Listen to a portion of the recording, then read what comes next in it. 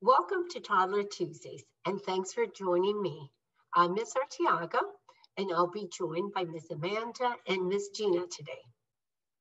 Miss Amanda has a song for us, and then Miss Gina has a story from the Bible about Jesus. Let's pray. Dear God, thank you for bringing us together for Toddler Tuesdays. May we learn more about your love each week and come to know you. Amen. Hi, everybody. Let's sing our favorite song as we go into our story Jesus Loves Me. Jesus loves me, this I know, for the Bible tells me so. Little ones to him belong. They are weak, but he is strong.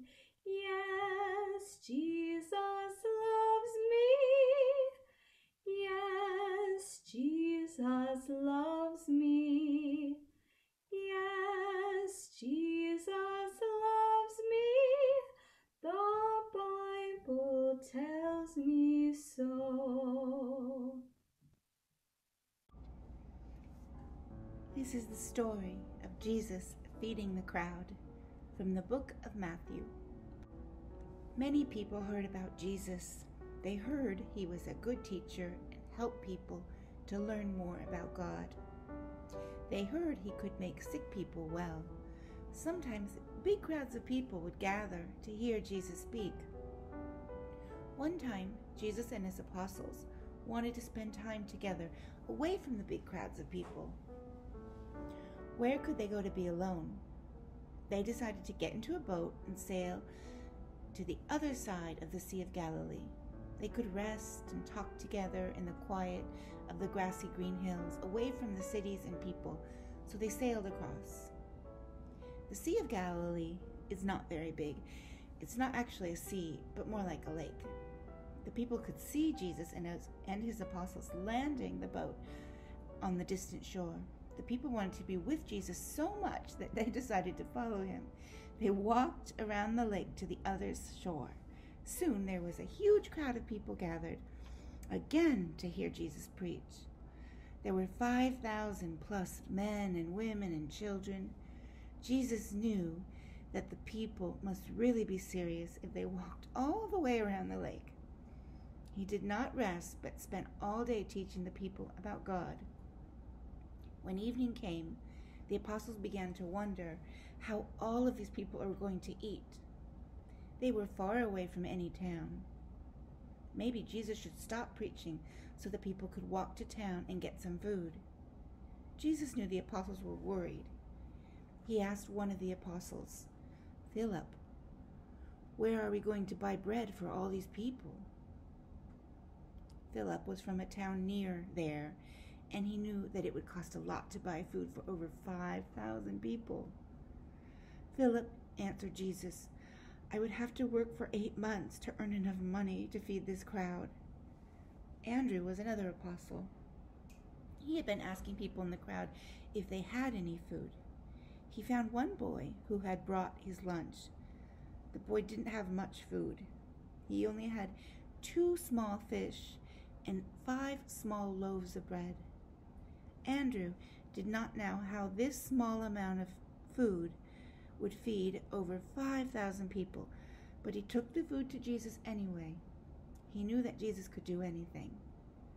Jesus said, divide all the people into groups of 50 and tell them to sit down on the grass. Soon the crowd was divided into small groups.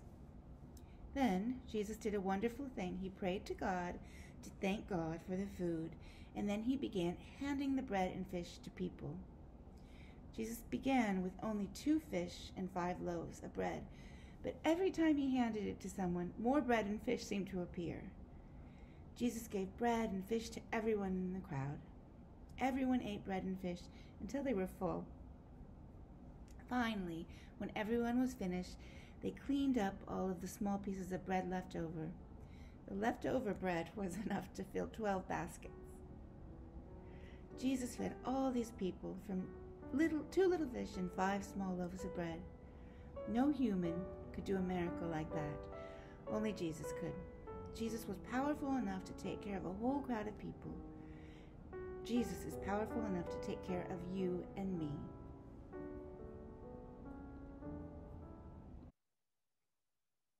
Thank you, Miss Gina.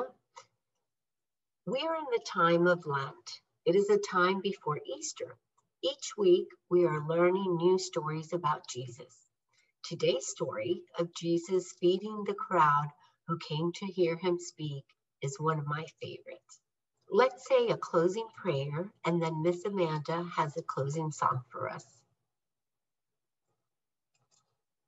Dear God, thank you for this time together.